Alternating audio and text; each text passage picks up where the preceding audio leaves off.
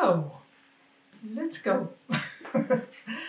We're very happy to have Andrea Kollnitz here. She's been here, been a resident in our, we have some apartments for researchers and artists that stays here for 2 or 4 weeks.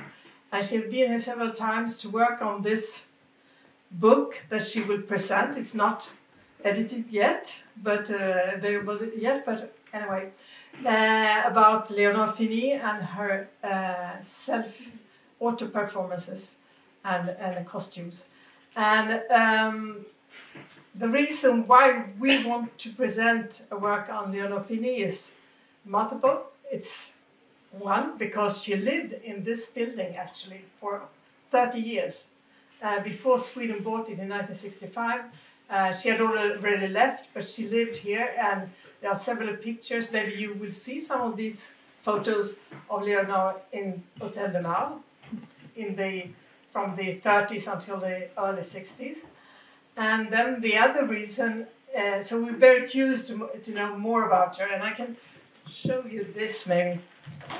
We made a Jubilee book when we celebrate our 50th birthday on here at the Swedish Institute, and in this book we made quite a nice article about Leonor Fini.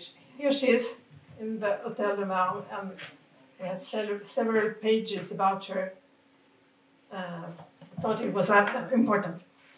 And the other reason why we do this, especially right now, is because of this exhibition you've already seen, at least a part of it, by Sacha Llewellyn, a young artist, painter, and when she prepared her exhibition here at the Swedish Institute, she came to Paris for some days, and she looked at our art collection of old art, but she also was interested in the history of the place, and she learned about Leonor Fini and her life here in Paris.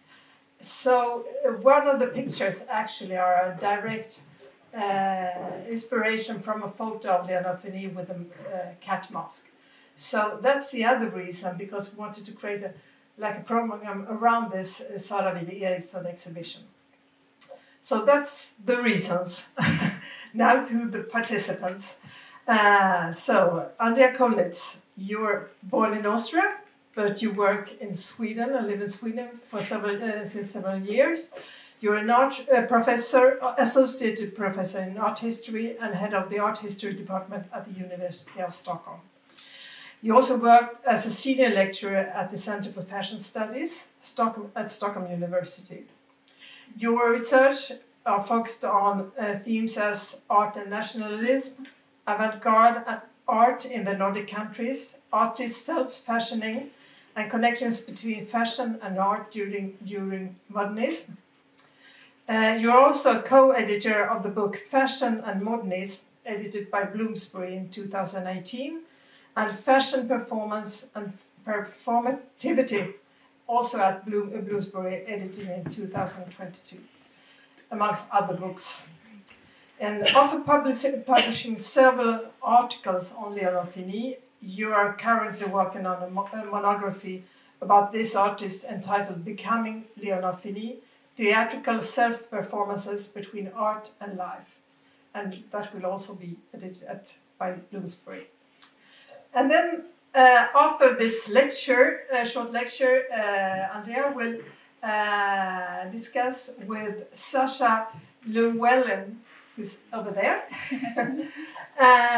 You're a British art historian, curator and author living in Paris since 2020. You have been studying, writing about and curating exhibition of women artists for 30 years, especially women surrealist artists. In 2017, you co-curated an exhibition at the Dulwich Picture Gallery in London on this theme. And in 2023, you contributed to the exhibition Surréalisme au féminin, we go to French now, at the Musée de Montmartre à Paris. In 2022, you created Raw, Rediscovering Art by Women, a non-profit association that combines a collection of work by women surrealists with sponsorship of research and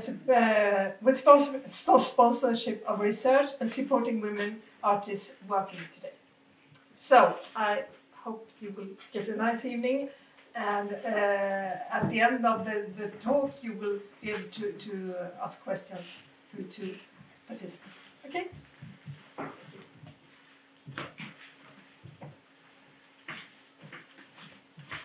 Thank you so much, Maria. Is it on my microphone? Yes. Yes.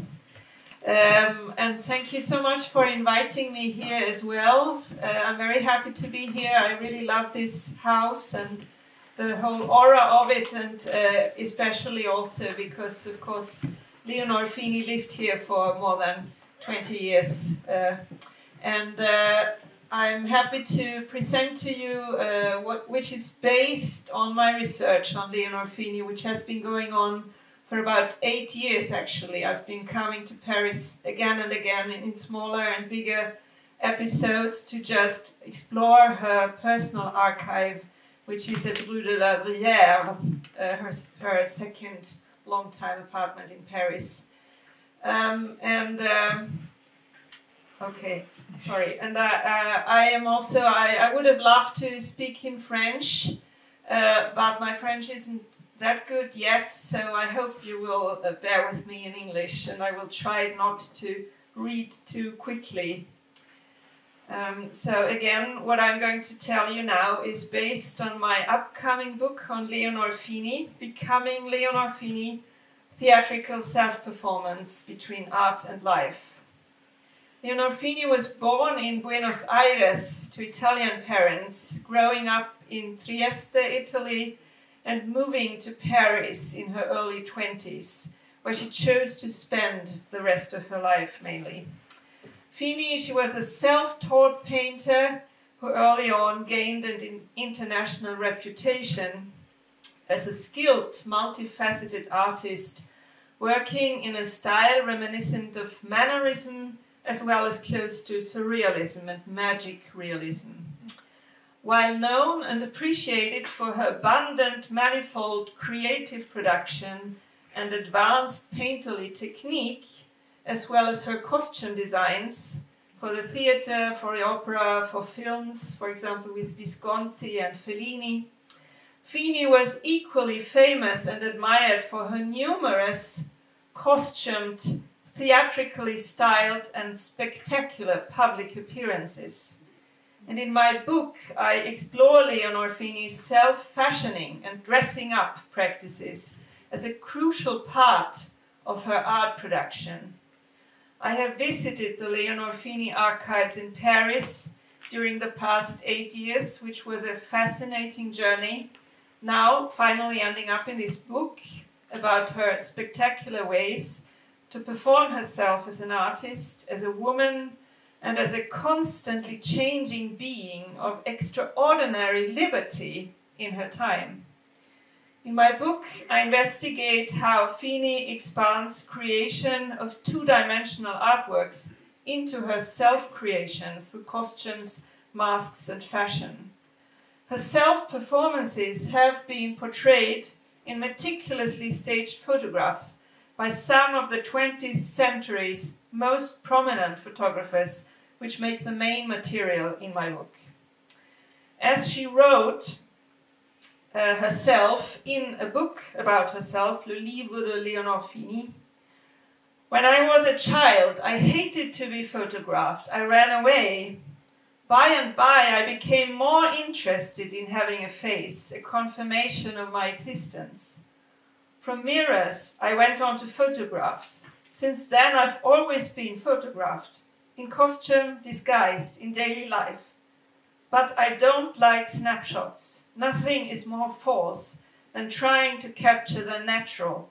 The pose is revealing, and I'm curious and amused to see my multiplicity, which I'm well aware of, confirmed by those images. People tell me, you should have been an actress. No, I'm only interested in the inevitable theatricality of life." Leonor Fini was apparently one of the most photographed women during the 20th century. And here I will show you just quickly examples from her childhood to evolving into this extremely spectacular and self-confident, self-fashioned artist and woman. And you can literally follow how the camera, how the gaze of the camera and all of these different photographers helped her to, in a way, invent herself. So we start with this shy child. The young woman who is, of course, like quite ordinary and not very stylish, but like everyone. Here you can see that she's already trying out a kind of pose, but she's still a little awkward and not very accomplished as in her self-performance. But then she starts to bloom with certain photographers like Veno Pilon, Henri Cartier-Bresson, who also was her friend, Man Ray, George Platt Lyons in this very sculptural presentation, which also resembles her sphinxes actually, which become very important for her paintings and self-identification. And here a very important collaboration with Dora Maar, which is actually photographed in this building, in the apartment where Leonor Fini lived. Here too, and this is one of the most famous and iconic photographs of Leonor Fini in her apartment at Rue Payenne, with her very important avatar animal, the cat.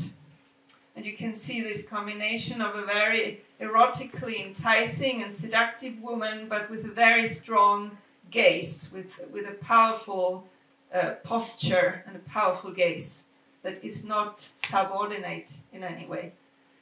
Many fashion photographers photographed Fini, like Erwin Blumenfeld here. Lee Miller did this quite natural and beautiful photograph in the Provence in 1939. The fashion photographer Horst P. Horst searched after Fini and wanted to photograph her. Also, this is done in the studio here at Rue Payenne.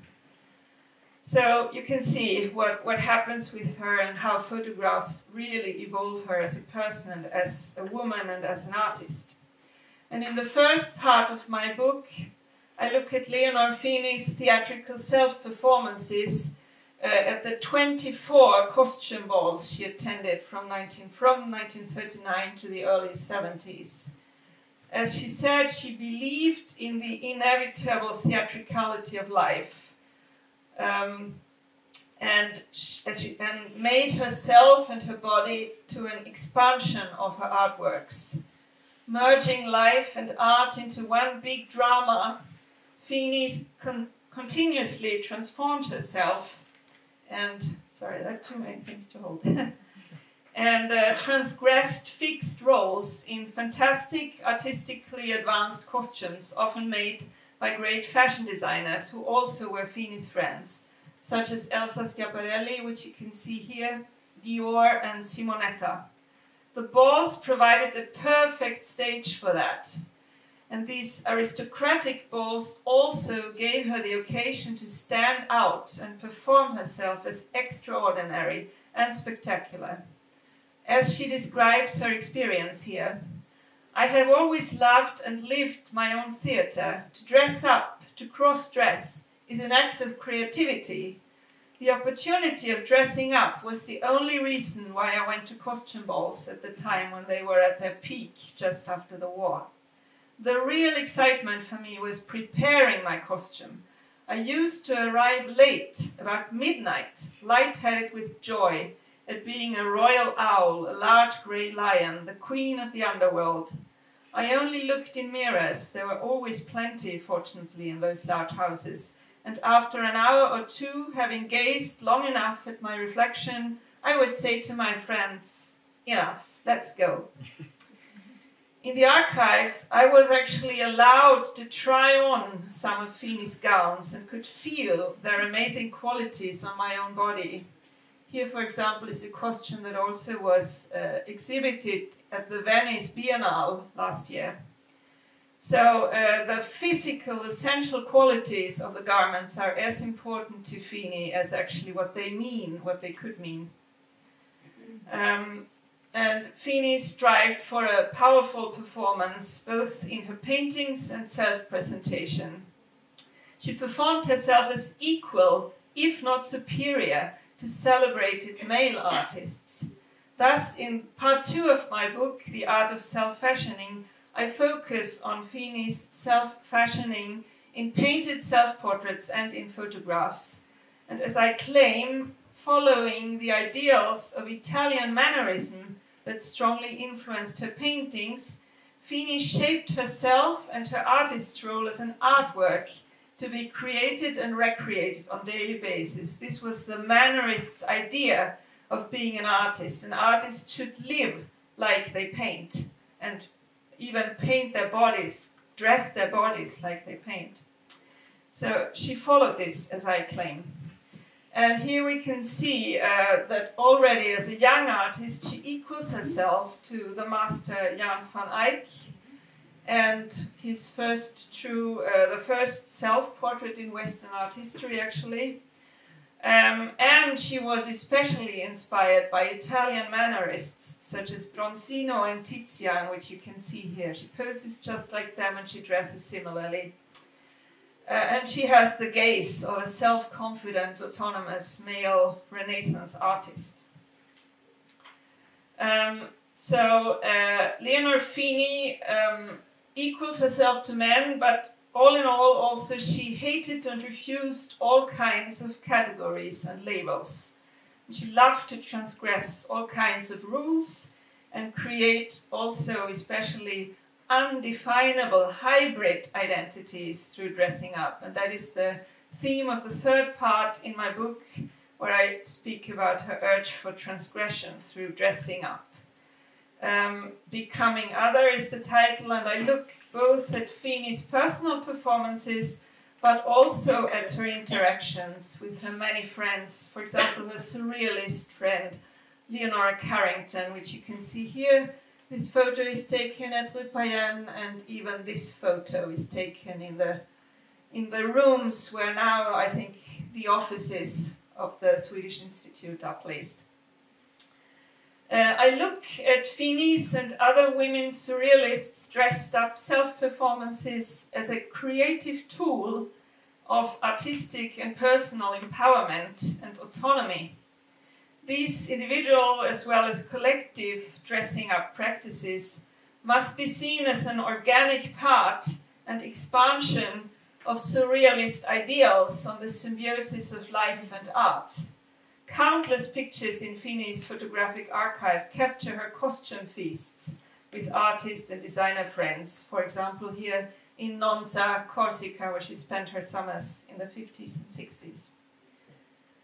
Fini started to dress up early in her life. Tellingly, she never felt like a mother to her dolls, for example, but instead she dressed them up like actresses or models.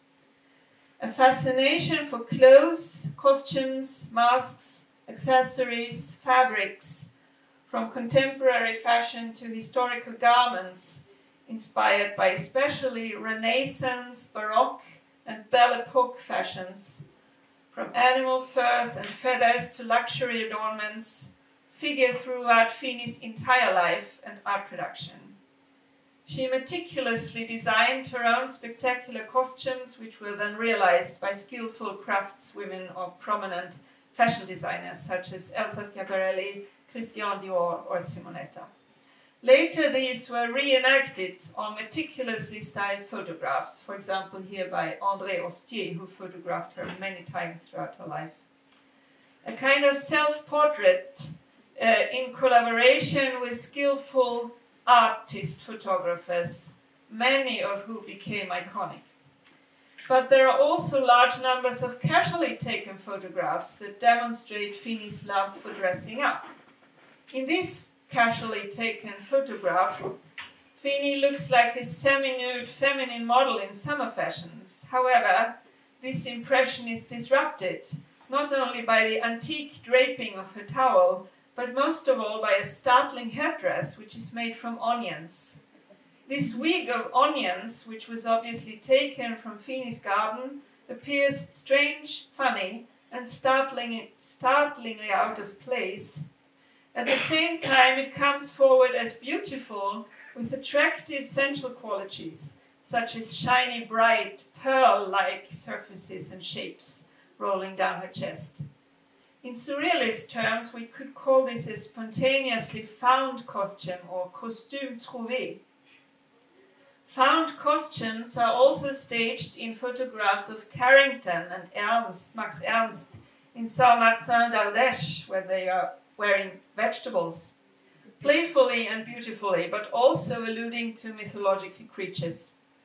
While the blending and assemblage of unrelated objects in hybrid costumes recalls the surrealist fascination for chance meetings, Fini was also strongly engaged in the sensual and visual beauty of these objects. Marvelous effects come from Fini's headdress for the sorceress she embodied at the Bal de Panache in 1947. Meticulously designed, crafted, and oftentimes inspired by characters in her paintings, Fini's costumes materialize her self-visions. They transfer them from visual, two-dimensional, to material, three-dimensional shapes. As Fini has claimed, most of the women she paints are her. This means she imagines herself first on her canvas, but then obviously wants to transpose this painted figure to her own body. The sorceress Fini staged at the Bal de Panache was shortly before imagined in her painting Struge Amaury from the same year, a powerful female creature recurring as a figure of inspiration throughout her entire life and art production, this sorceress she presents. Her marvelous headdress displays uncanny attributes that speak of surrealist influences, as well as of Fini's identification with Renaissance art and witchcraft. A crude animal cranium is put into striking contrast with materials of luxury, such as tulle, rhinestone, pearls, shining silks, and so on. Typical for Fini, items referring to nature, primitivism, and an animal character, an animalistic turn from modern civilization, are boldly combined with signs of modern fashionable glamour. Found costumes can also lead into what the surrealists call displacement, not only of objects, but of bodies and identities, and the combination of natural and unnatural, beautiful and macabre elements in Fini's compositions corresponds with the surrealist desire for transgressions. Surrealist dressing up practices keep animating beautiful objects from nature. Already the collaborative dressing up games in Saint-Martin d'Ardèche of Max Ernst and Leonora Carrington in 1939 show such applications. But it was from the 1950s onward when Fini most actively indulged in such games at her medieval ruin summer residences at Torre San Lorenzo outside of Rome, or in the monastery ruins on the cliffs of Corsica, practices that were strikingly portrayed by the Italian photographer Edi Broferio, who you can see here. We can look at Fini at San Lorenzo, displayed with flower bushes, covering and embracing her whole body. And she's literally becoming a bush here. She's not only decorating herself, she's like really wanting to become a plant in a way. And we can also look at her artist friends that are shown dressed in bushes. For example, you can see the sublime depiction of Dorothea Tenning to the left, visiting Fini on Corsica in the 1960s, with her head adorned by a large round bush with dry twigs and leaves. The bush's shape seems to echo the shape of a Quattrocento headdress in Pisanello's portraits of aristocratic ladies that also inspired other headdresses designed by Fini for herself and the theatre. Fini's tree and flower women meant to enable transgression between genders and species, referring to hermetic, mythical, and supernatural women like sorceresses, priestesses, or goddesses. They offer empowering hybridity. Echoing other surrealist games and practices, such as the collective drawing of cadaver exquis, Fini's playful displacements in her costumes shift, dissolve, and liberate her identity. One recurring object in Fini's identity shifts are wigs, recalling feline manes or male Baroque periwigs of very different kinds, which she experiments with throughout her entire life. Made in all kinds of materials, ranging from feathers and furs to wool or paper, they appear on her and others' heads, as well as in her paintings and drawings. Most iconic is Fini's wig of black feathers, an object first imagined and made in the late 1930s that was used on many heads, from Fini's painted sphinxes, like you see here, to her own head in different kinds of photographs portraying her as an artist, but also to the heads of her male sitters, as for example in the portrait of the Italian Count Borromeo. It opens up creative liberties, aesthetic pleasure, and experiences of the marvelous. Much more than an accessory or adornment, it becomes an object of transformation, like a magic disguise, changing and empowering its wearer. The feather wig evokes birds and animals, sexually empowering manes of hair on erotically seductive women, Baroque periwigs for man of status.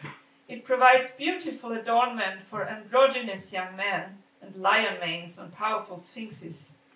Feather wigs created by Fini are also performed when the two Leonors exhibit together in 1952, making the press describe them in terms of witches. One of the wig's most iconic application lies in the figure of a black angel that Fini staged in September 1951 at the famous Bal de Masque Domino, also called Ball of the Century, Bal du Siècle, at Palazzo Labia in Venice. In a crowd of luxuriously dressed celebrities, Fini stood out as a monochrome black angel.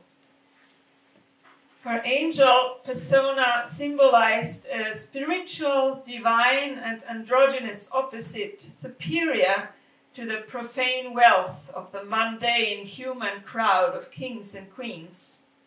This distinctive performance of the Angel of Death, as the press called it, illustrates the proud ecstasy and flamboyant isolation Fini says she felt when dressed up. A photographic portrait taken a bit later by the Italian photographer Vittorio Pavan again sheds light on Fini's fusion between the painting of figures on the canvas and the painting or self-creation of her own body in costume. The black feather wig here resembles a heavy allonge wig worn by Baroque men of fashion and status. The masculine features of the wig fit in with Fini's gaze, a thoughtful gaze that evokes the superiority and independence in male portraits throughout the centuries.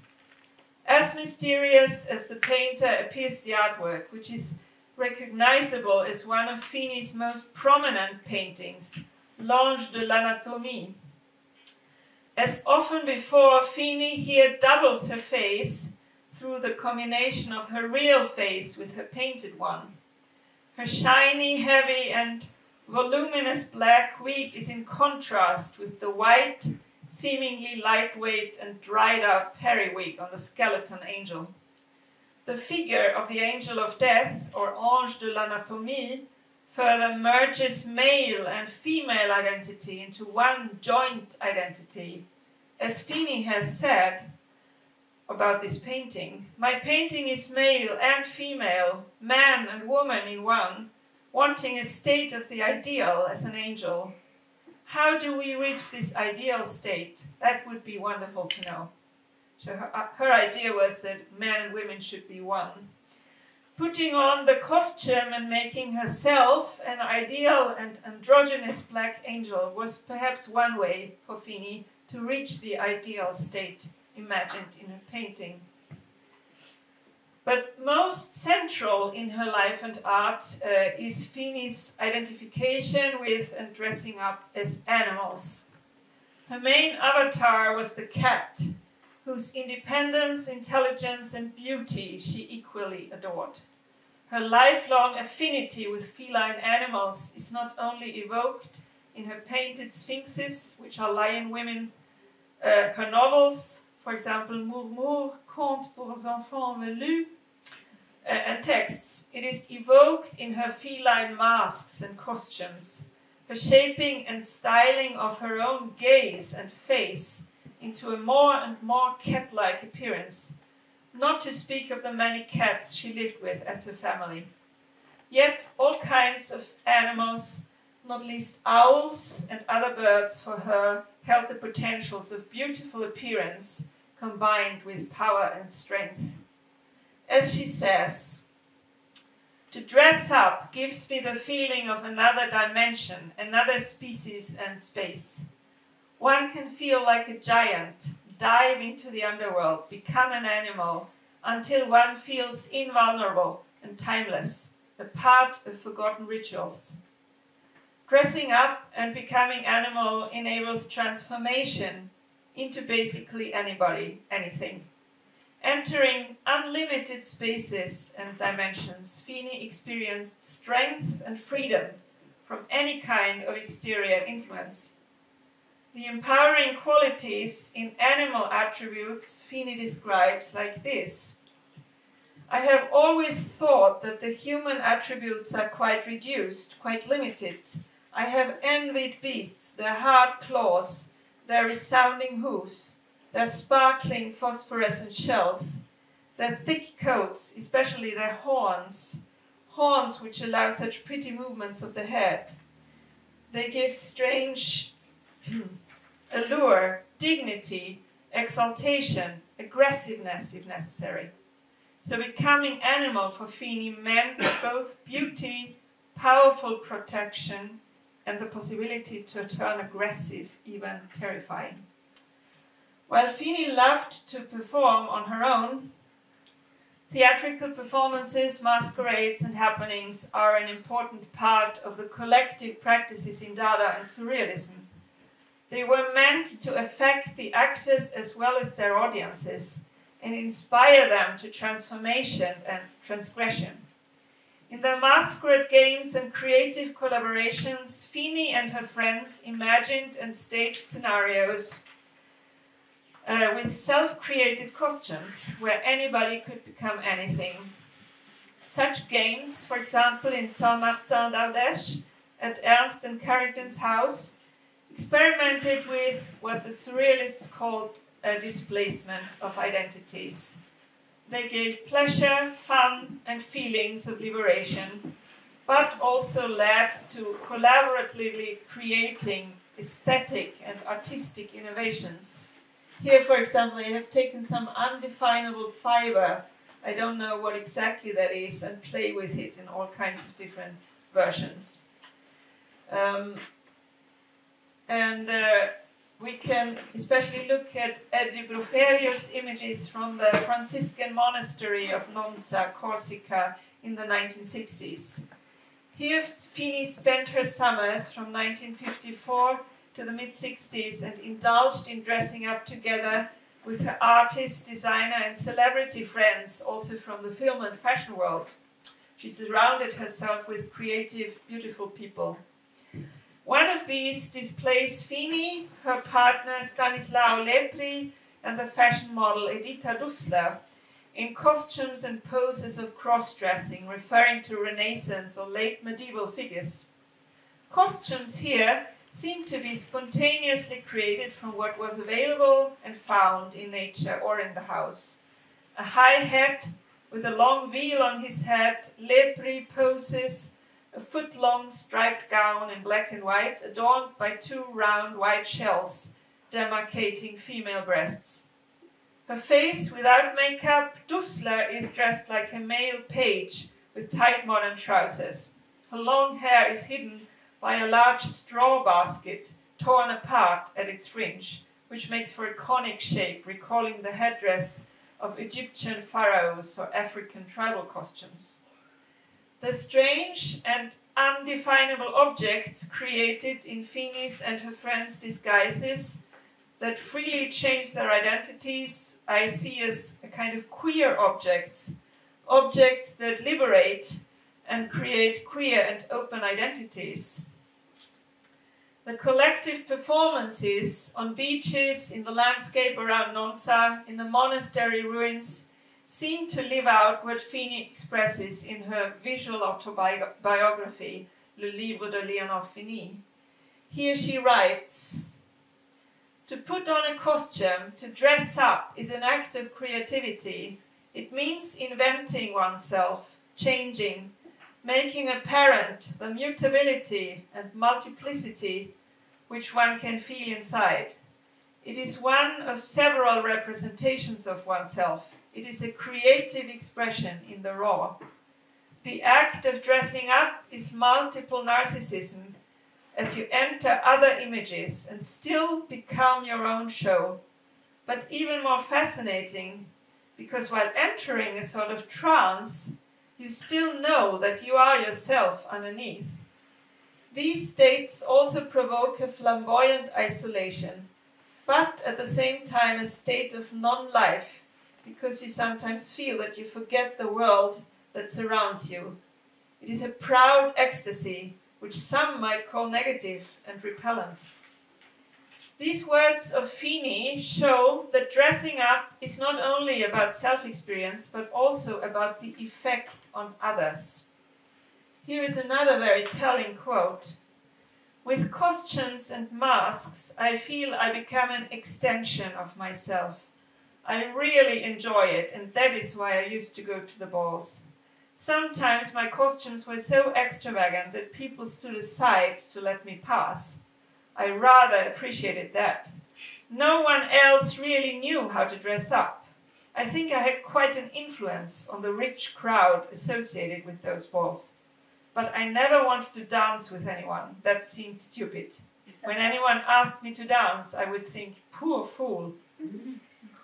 So, wanting to take her own space, Fini keeps others, like the poor fool at the ball, at a distance, through the voluntary isolation and proud ecstasy of a femme extraordinaire, a sovereign presence, who, like a powerful queen, makes people step back in awe. And of course, would she have been dancing, she would have become a normal person that doesn't control her movements, that gets out of the image she's presenting in this very perfect way. The creatures Fini chose to paint and stage are often close to mythical, occult, and supernatural women characters, but as I argue, her passion for becoming others through costumes is also about, it's about more than the symbolic meaning of these powerful women. It also literally strengthens her on a physical and sensual level. The material costume, the feathers she wears, for example, make her feel like an animal or a superwoman, while they also create overwhelmed emotional reactions from the audiences who witnessed her spectacular performances. She wanted them to experience her as a powerful visual and spectacular phenomenon of immediately dazzling and even terrifying impact. Yes, there are several examples how she wanted to terrify people and dominate. As she herself said, "People say that I have the need to dominate, but that's not true. I just do it." As an epitome of this dominant woman ruler, which she becomes more and more the older she gets, she turns from being seductive to being impressive and intimidating. We can look at this figuration here with her compelling gaze and immutable strength, and it's a kind of sorceress and goddess-like figure that Fini stages on the cliffs of Corsica in 1965. An abundant animalist headdress in the shape of large shining black feathers adorned with jewelry frames a dramatically painted face. Her feline eyes have taken on this firm, intimidating gaze, forcing her subjects on their knees. They are effectively combined with her pointing finger and its sharpened nail, a gesture of prophetic force. And her body is dressed in a wide, heavy, shimmering gown, enveloping her whole body and shown in different shapes, spread out like the wings of a large bird along the rough coastal edge. She presents herself like a divine force, and I've actually been wearing this gown myself, and it's very heavy, so you really move in a certain way when you have that on you, and you do things with your arms that are change you in a way, a little bit, in the moment. For the final conclusion then, in this talk, transgressive and liberated, as well as controlling and dominating in her practices of dressing up, Fini makes herself autonomous. She creates herself as an object of beauty and simultaneously becomes a forever powerful subject.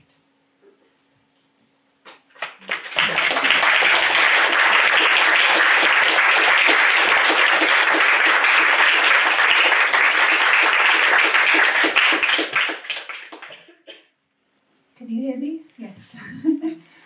Thank you, and thank you so much, Andrea, for such a fascinating talk and so many wonderful images. I'm so thrilled to be here tonight as well in this magical building, which was where Leonor Fini lived, but also Bona de Mondiag, another important woman surrealist that's perhaps less famous than Leonor Fini. I'm really excited about your book and to read more. And you were talking about working on the Leonor Fini archives in Paris. Yes. And I was wondering two questions really. How extensive are those archives and what is in them? And also, you showed so many pictures where Leonor Fini is choreographing her own image, and you've talked about her own autobiography that she wrote, Le Livre de Leonor Fini, and also the fact that she retained her archives. In what way did she choreograph her own legacy? In what way did she choreograph the way that she would be remembered after she had died, through retaining these archives and through her own book? Mm-hmm. Yeah, well, the Leonor Fini archives were at the Rue de la Bruyère, where Fini lived during the last 20, almost 30 years of her life, which, like here at Rue Payenne, was a combined apartment and studio and now an archive. However, the archive has partially been moved now to Yale University because that was the wish of Leonor Fini.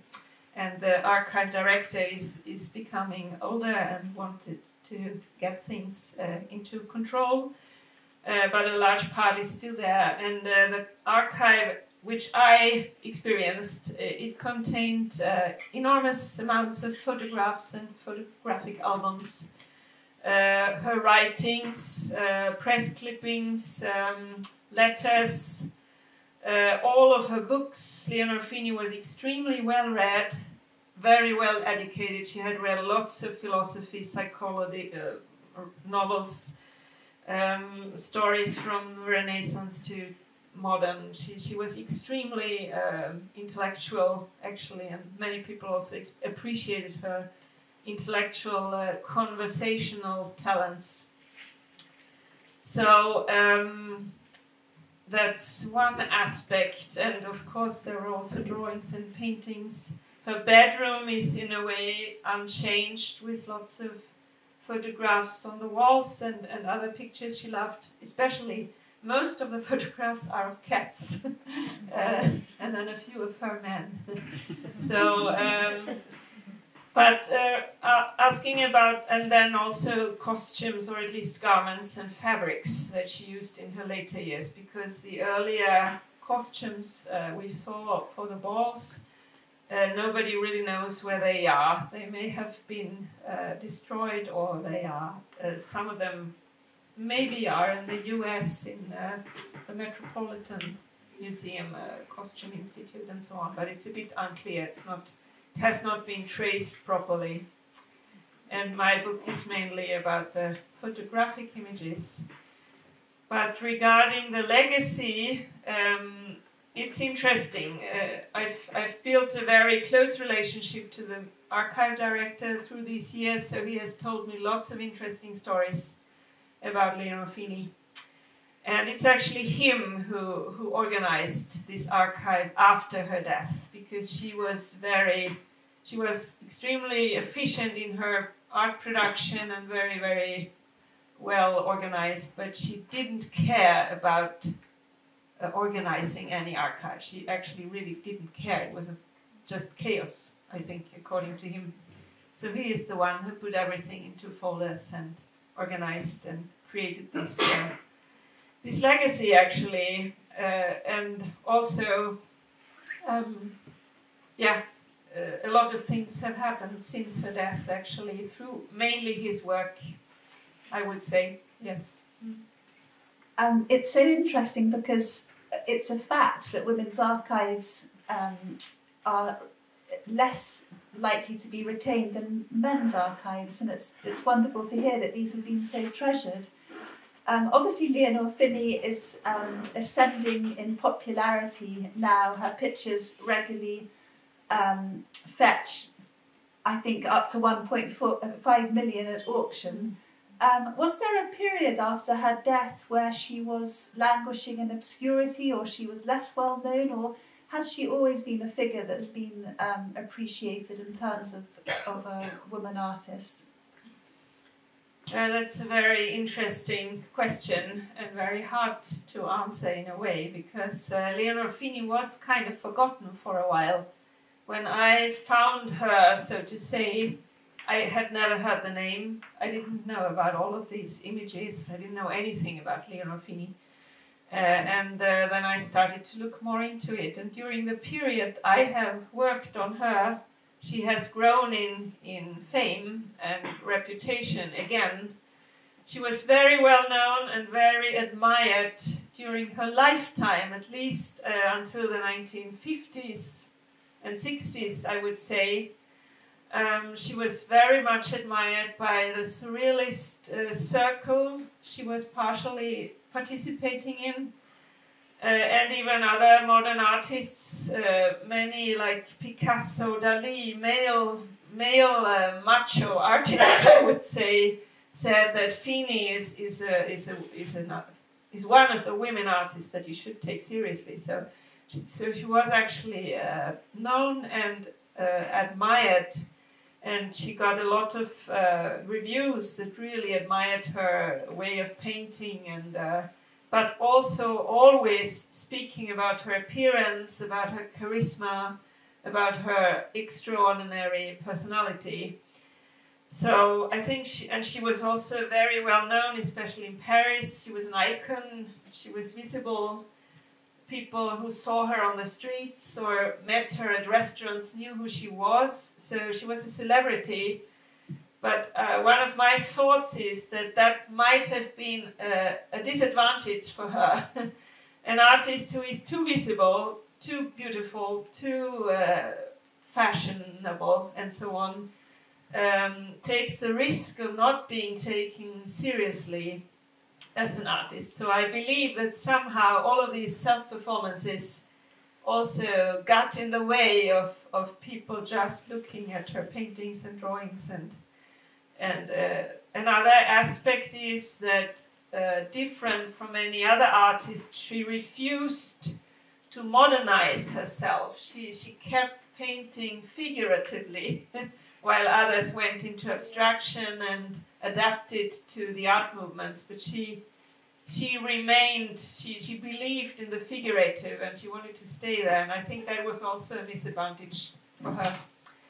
And then today she is found again, I think, both because surrealist women artists are en vogue, they are unusually transgressive for their time, and surrealism as such, I think, is very fits very well into our time. But also, she's like a predecessor to people like Lady Gaga, David Bowie, performers who actually are famous for their constant transformation. And she did that in the 30s. So what made me so interested in her case was that when I first spoke about her at an exhibition about herself fashioning and dressing up, there were so many women, young women, who reacted like feeling very, very empowered after having seen her images. And it's the same still. So I think she has something very important to say. She is really, in a way, autonomous, and in a way that is very, very unusual, and was very unusual for her time. Yes, I mean, she seems so groundbreaking in so many ways. I was so thrilled to discover the images that you showed of her transposing herself or reimagining herself as an old master portrait by a man of a man, self-portraits. And in some ways that really foresees the huge surge of feminist artists in America, particularly. I'm thinking of Mary Beth Edelson or Judy Chicago in the 1970s. For instance, Mary Beth Edelson's picture of Leonardo da Vinci's Last Supper, where she superimposes the faces of women artists. But these are being done 20 years before that. So she does seem groundbreaking in just so many ways. But going back to this whole idea of labels, she clearly hated labels, and she never called herself a surrealist, even though she clearly had affinities with surrealism. And I'm wondering as well, art history just loves labels. Everything's a label in art history, and how can we break through those categorizations, those labels, to situate Leonor Fini in the place that she deserves? I mean, how do you feel that we can categorize her easily, or does she defy categorization? Yeah, well, what I'm also doing in my book, in a way, I want to follow her lead, so I do not want to label her. I think it's fine she's included into surrealism and surrealist women artists, but I do not think it's the only way. It's also, she didn't want to be called a surrealist. She didn't want to be called anything, in a way. She did a thousand things. As she says in the quote, she wants to explore her multiplicity. And that means, I once asked Richard Overstreet at the archive, well, is she like Cindy Sherman, who kind of plays with stereotypes? And he said no, because Leonor Fini was the people she performed. She felt like, this is me, this is me, this is me, this is me. She didn't play with roles, she was these. She wanted to be a cat, not just play a cat, and so on. So that makes her unique, and also all of these photographs, they were never exhibited in an exhibition. It wasn't meant to be a performance in an art market, but actually it was for herself, for her own strengthening, in a way. And I think you don't need to label her, and I think today she may be labeled as a very unique woman artist through just choosing her own life, in a way. That's a model to follow. She also never wanted to call herself a feminist because she didn't like categories. So she wasn't interested in being categorized. And but I would say it's part of her having been forgotten that she didn't have a clear category to put her in. So I find it fascinating that she never wanted to. I was reading Whitney Chadwick's book, what she said about Leonor Fini, and she works with Leonor Fini on the sections in the book. And Leonor Fini was very upset in many ways of being included in a book about women artists. And there was a wonderful quote where she said, men have tried to exile, to imprison women.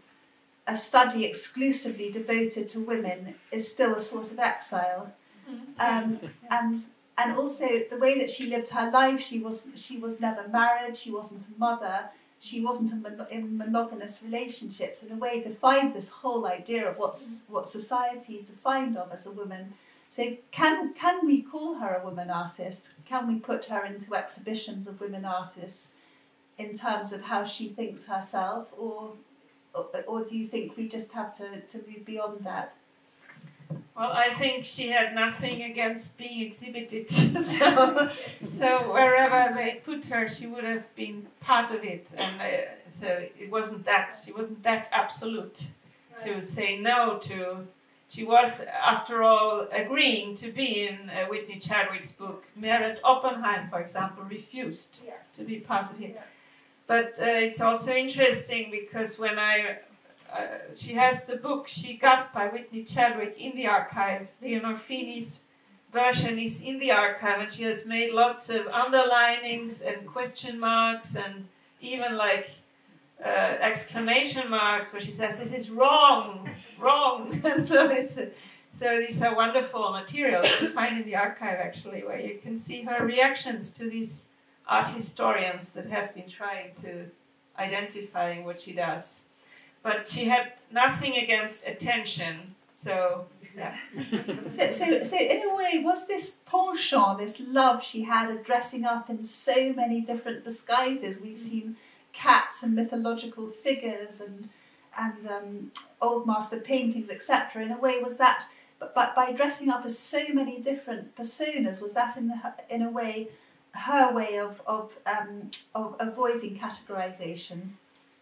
Yes, I guess, but also curiosity, as she says. She's curious about what happens if you dress up like this or that. What happens with you,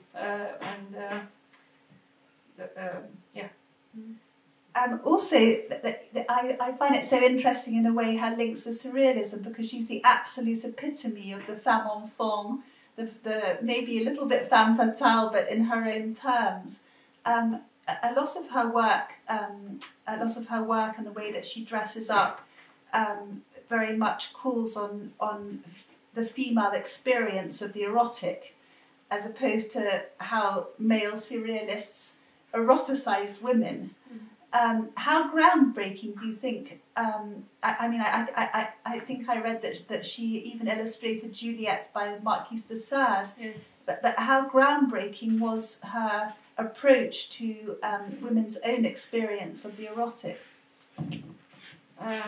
Well, she was very much interested in sexuality and erotic practices. So she was kind of liberated herself in her own practices, and she paints a lot of naked women. But she also has these very interesting reversals where she puts a dressed woman sitting on a naked man, for example, or sphinxes and feminine creatures watching or guarding, or also like threatening, lying, sleeping, naked, androgynous male bodies. So she was very much interested in the body, the nude body, the naked body.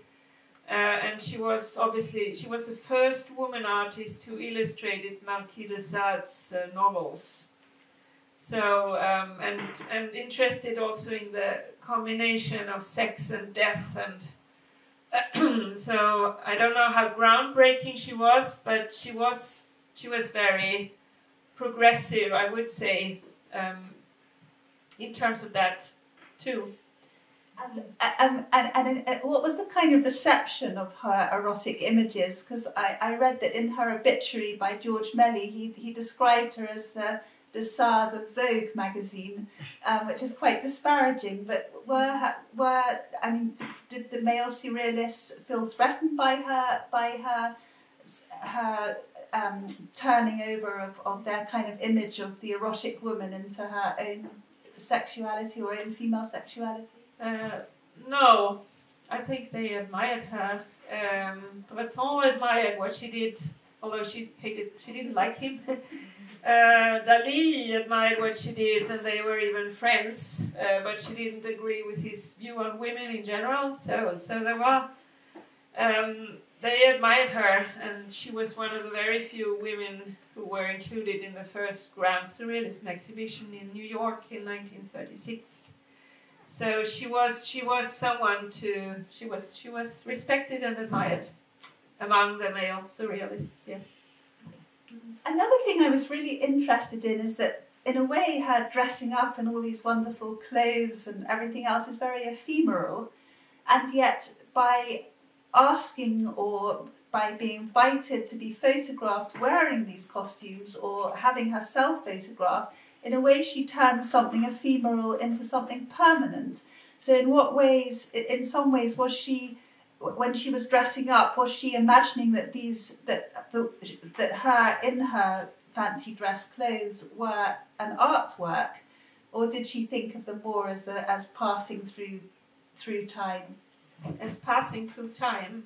Yeah. There is a very nice story where one of these coats, looking like that one, were stolen by she thinks of a shepherd at Corsica, and she writes about that in her book. And she writes that she loves the idea that this shepherd will sleep on this coat, and it will be like a magic coat to him that protects him. So she was not at all possessive about these things. They could also another Richard Overstreet told me that she gave away some of her costumes to an American housemaid, which he knew from he's American. She gave it away to kind of a black housemaid who used it in her religious meetings to kind of dance and roll around on the floor, and she loved the idea that would happen to her costume. So she really loved, like the wig we saw, the black wig, moving around, giving it to anybody, and seeing what happens when you put on this or you do it, or it's. So no, and that's maybe also why we do not really know where her costumes are. Do you think they've been destroyed, or do you think do they sometimes turn up at auction? Do they sometimes emerge, or have they just disappeared since she's died? This one exists. This whole outfit exists, and others from her later life exist. But the earlier ones, the fantastic feather costumes and so on, I do not know. I will maybe, when this is finished, go on looking for the costumes. Yeah. And I wonder how you felt about seeing her costume at the Venice Biennale and the Milk of Dreams exhibition, because in a way displaying a costume in that exhibition was making it into a work of art, because it was primarily a sculpture and painting exhibition. Did you feel that it was wrong that they should display one of the costumes as an artwork, or no?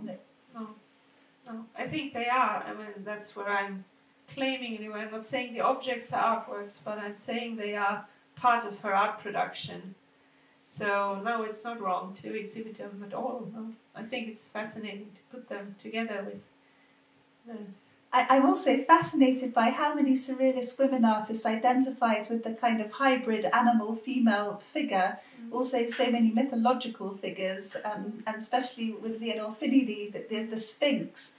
In a way, do you think it expresses a dissatisfaction with the women in their own contemporary worlds? In a way, animals are closer to nature, have more power. There's less gendering of animals in the animal kingdom, or did she have different motivations for identifying so often with animals?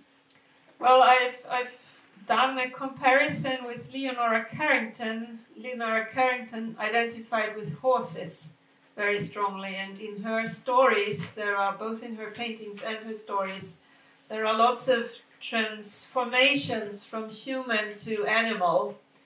And both of them also dressed up together, for example, as horses, and in other ways with these feather wigs you saw.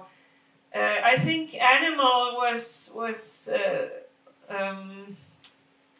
an analogy for freedom, and strength, and a kind of also maybe kindness, something that is superior to human conflicts and human power relations and so on. So animals are idealized as a kind of ideal. The life with the cats, for example, it was like an ideal life with these. There is this painting I showed at the beginning, which recently, unfortunately, has been destroyed. But this painting is called La Vie Idéale. It's her ideal life with all of these animals, and she's a mother or queen or sister, or and lots of different cat animals, as you can see. So I think there were many aspects to animals that she loved, and also like Leonor Carrington. I think Fini and Leonor Carrington are the main ones really famous for their animal identification. Leonor Carrington saw the horse figure almost like a psychic guide, yes. kind of guiding her into another Yes. world, away from Yes. the world that she was in. Yeah. I'm also so interested to see how often Leonor Fini's wearing masks. Masks have multifaceted meanings, but sometimes wearing a mask is almost like armour, it's almost like protective. And some of her costumes also almost seem Elizabethan in their kind of protective manner. Was there any biographical details of her life that might have meant that she would like to take one step removed from other people? Yeah, there are some very crucial events in her young life as a child, which could make a good explanation for her need to dress up, or for her wish to dress up and to mask herself, and just put up a mask to make it more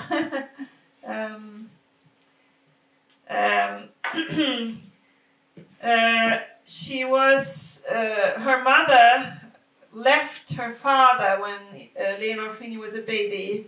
They lived in Buenos Aires, and obviously the father was a tyrannical and maybe violent man who the mother left. She went back to Italy with her baby daughter, and the father came after and once tried to abduct his daughter in the streets of Trieste.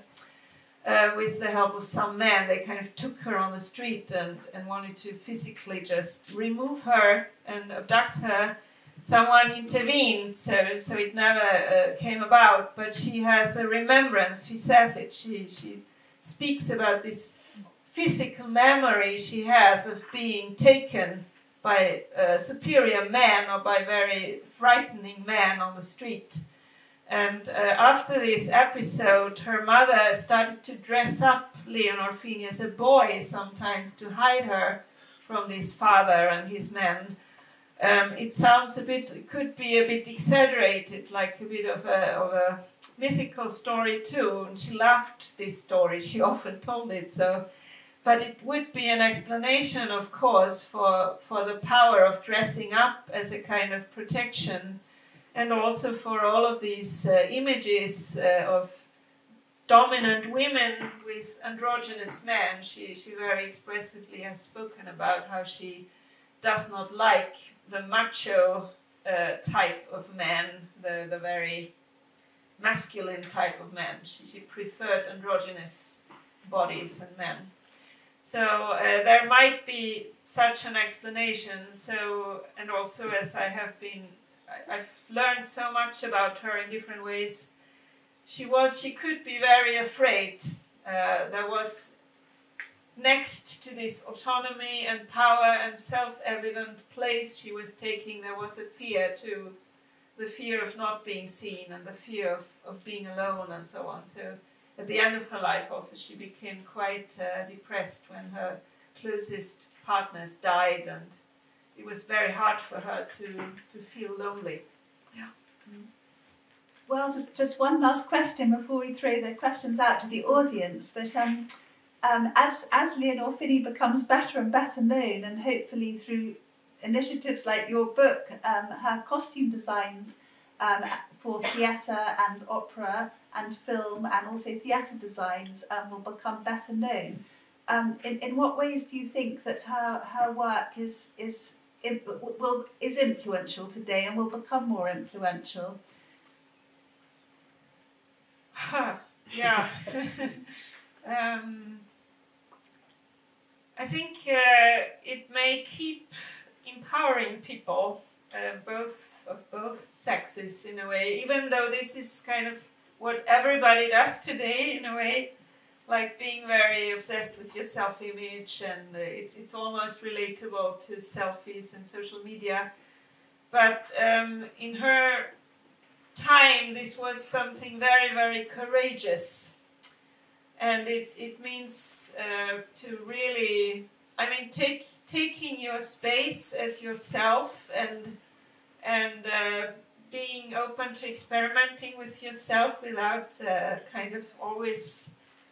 I think there is something philosophically interesting about her that still inspires people. The exhibition of her works in 2018 in New York, there was a big retrospective at the Museum of Sex. It was the most successful exhibition of that museum ever. There were so many visitors.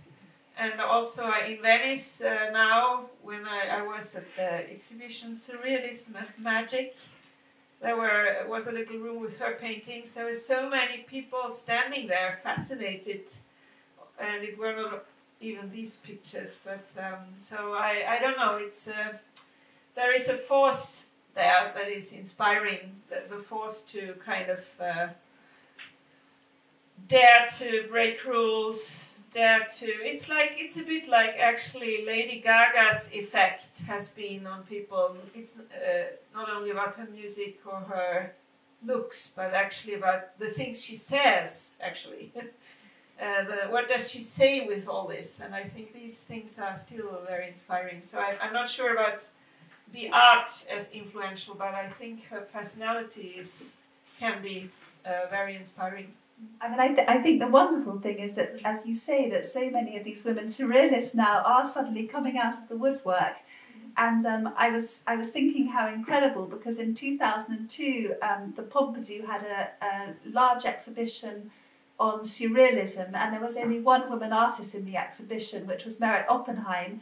And this year, for the centenary of surrealism, 100 years since André Breton's manifesto, there will be another huge exhibition at the Pompidou, and 40% of the artists will be women. So that means in 22 years it's gone from one woman artist to 40%. And so that's something to really be celebrated, and I'm sure Leonor Fini will have a very good showing at that exhibition.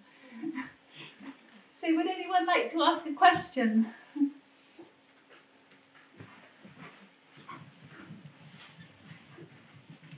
Okay, good evening.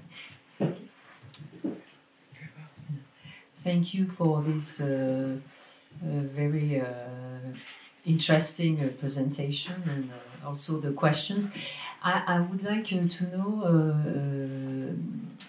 if during your investigation in the archives, did you find a diary? Did Leonor Fini keep a diary? Because she wrote this book, the book of I don't really remember the book of Leonor Fini, but okay, well, can you tell us more about what she wrote, if she had a diary? Yeah, that's very interesting. I have not found a diary. I think she very often writes about herself in the shape of letters. She wrote lots of letters. She wrote, for example, a letter to her mother every day, her mother in Italy. So I think the diaries are in the letters, and then also in a way the stories she writes, the novels, she wrote several novels and stories, of course. In these, they are also in a way autobiographical. So no, I don't think she wrote a real diary. And Le Livre de Leonor Fini, it's not kind of a biography actually, it's more like a collection of her thoughts, her most important paintings that she likes most, and of the photographs depicting her that she likes the most, or that she identifies with. Can we buy it, or has it been? Is it possible to buy it in the bookshops, or yes, is it out of print? Yes, it is. Yes. And would you recommend reading it? Yes, of course. I mean, it's a very special book. It's like a self-portrait done in 1975 of the older artist, and personally I prefer, in art terms, I prefer her earlier artworks, so I do not really like the artworks she has in that book. So in that sense, personally, I find it super interesting, and the texts are fantastic because she was a very good writer as well. But back to your question, I don't think she wrote, she didn't, I don't think she wanted to write things that others read, I would claim, thinking about it. I've never thought about that question, interestingly, so I think she wanted to write something that somebody else read and responded to. Yes. I wanted to ask you another question, but who is in charge of Who is in charge of the archives at Rue Lavrière? It's Richard Overstreet. Who is he? He's an American art historian. He has also worked a lot with film, with great directors, actually, both American and French. He is 88 years old, so and at this very moment he is in San Francisco with his family, but he lives in Paris normally, and he is in charge, and he was he met Leonor Fini when they both were working on a film by John Huston in '63, I think, and she was the costume designer and he was the director's assistant. So he was helping her to find a cat, actually, when they were filming in a foreign country. However, they met and they became friends and lovers, I believe. It's not really, I've never really asked the question, but he lived with Leonor Fini and her two main partners during about 20 years, I believe, or even more. And he was 30 years her junior or something like that. Thank you. And again, the archives have now mainly been moved to Yale University, Beinecke Library.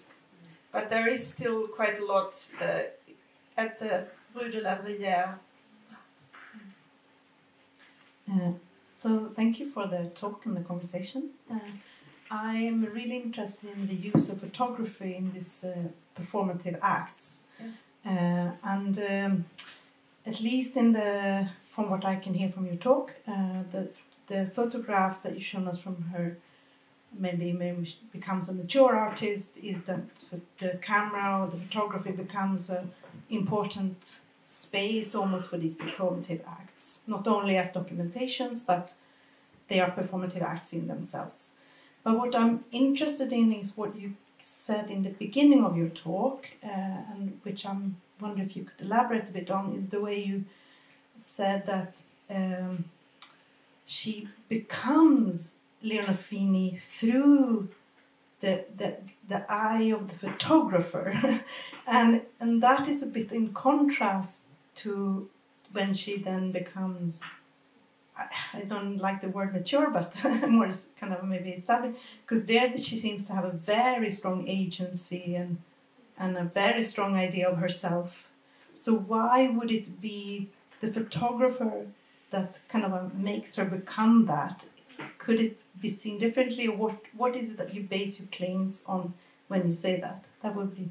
Well, okay. I wrote a long part on this in the book, and I just said it in one sentence, but well, first of all, you remember the quote that she had. She was extremely shy as a child. She hated to be photographed. You really hate it to be on a picture. So something must have happened. And when you follow her photographs, and I only showed a few of them, you can see how she's very shy, she's awkward looking, she's not beautiful at all in these early pictures where she's 18, 19, 20 years old. And you can see how she gradually becomes more and more self-confident and kind of embraces her own looks and her face. There's a very interesting comparison I've made between two passport photographs, which I would have only a few years between them. In the one, she's like very shy and she has this very conventional hairstyle and she looks sad and her eyes are a little bit like Silent, the movies, the stars of silent movies. And then in the next one, she's like fierce, like a cat. And it's like she finds her gaze, she finds her mimics, she finds her poses. And I believe that these findings are based on working with very good photographers who also understood what she could be.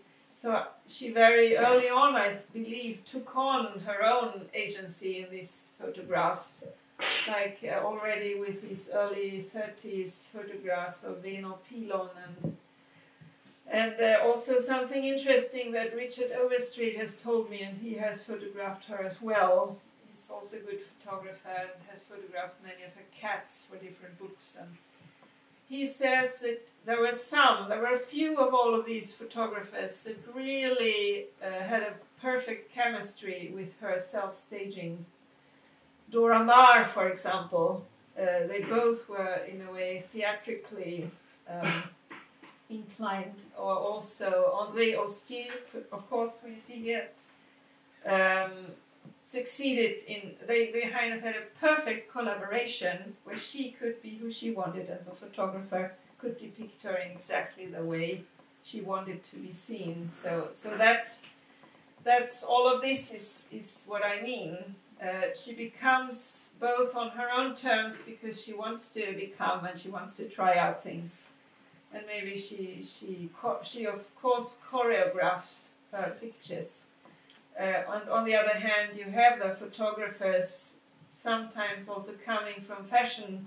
Many of them were also active as fashion photographers. And in fashion photographers, you learn to depict people in the most kind of seductive way or in the most sensually attractive way. So I think this is all plays in. It comes together. Yeah.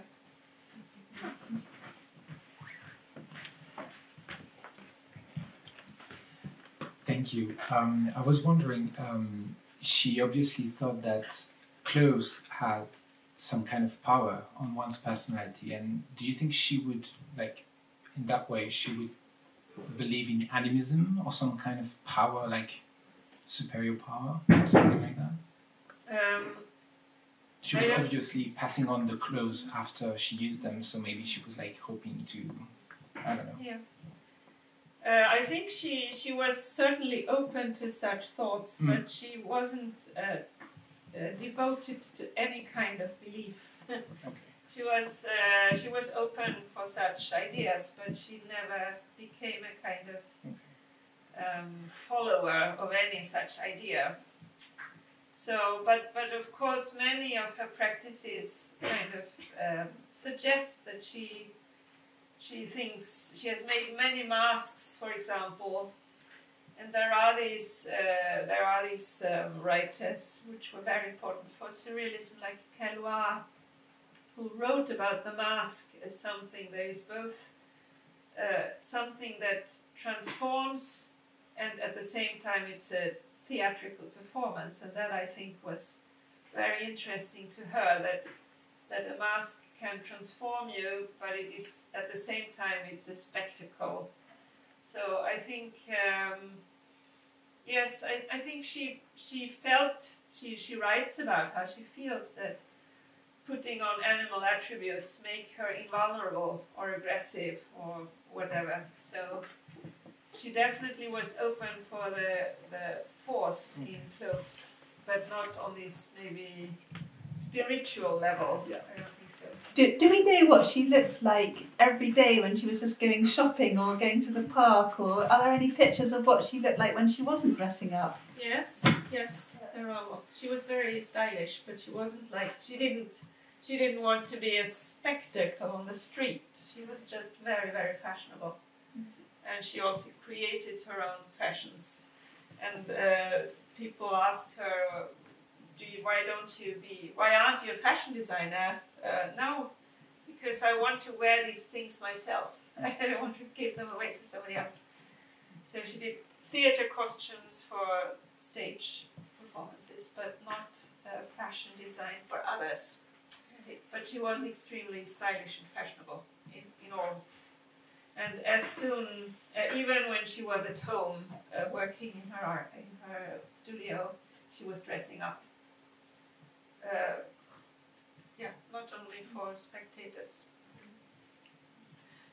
Do we have access to audio recordings? And if so, what was her voice like? Yeah, I actually wanted to show something from a film, but I couldn't get access. There have been made several documentaries about her, and especially one of them is interesting by a director called Ivan Butler, French director in the 60s, called Le Monde de Leonor Fini. And she speaks, she kind of lowered her voice to make it more dramatic. And there are very funny stories of her trying to terrify people when some new visitor would come to her home and she wanted to scare them, especially male visitors. She was like lowering her voice and dressing up in a very intimidating way, and then she would meet them, and afterwards she would like laugh with her friends and say, haha, did I scare him? And then breaking up. So she was dramatizing her voice, and she also had she was Italian, but speaking French. She created a bit of a special version of French as well, which was kind of inspired by Italian, and she had rolling R's, for example. I can't imitate something now. Des peintures, something like that. She was very dark.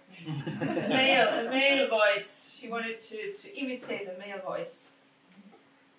So yes, but there are recordings, and I will have to get back. I realized today that the link doesn't work anymore, so I need to find them in the archives. Thank you. The last one. I think she lives here with André Pierre de Mondiargue. Yes. And who is someone who is very baroque, original, and it's interesting to see she goes with people as original as her. Yes. Because he was very, very eccentric, yes, raffiné. Well, she really embraced creativity. I think she was really fascinated by creative people. And she also helped actually several male talents to kind of find their career as writers or as artists. And looking out for that. But also she liked the outlaws. She was very good friends with Jean Genet, for example, and they really understood each other. So she looked for transgressive people. Yes. Yes. And André Pierre de Mondiargue, very importantly, wrote the text for her book on masks. It's a book with his text and lots of photographs by André Ostier showing her in masks, like this one, for example. And it's a wonderful text on her masks and why she uses them, and explaining actually this notion that